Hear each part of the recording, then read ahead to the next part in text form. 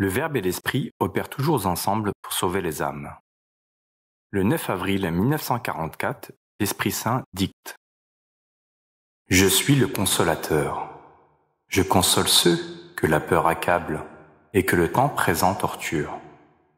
Je suis celui qui soigne et adoucit l'amertume de la parole qui dit la vérité, laquelle est aujourd'hui bien amère.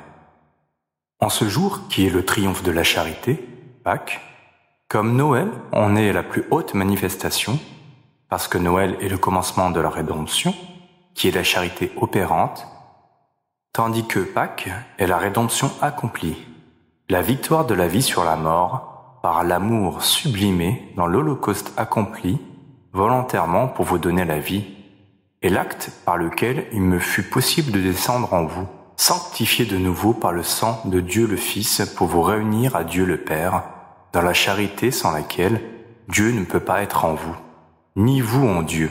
Je viens te dire, aie confiance. Même si tout semble perdu, aie encore confiance.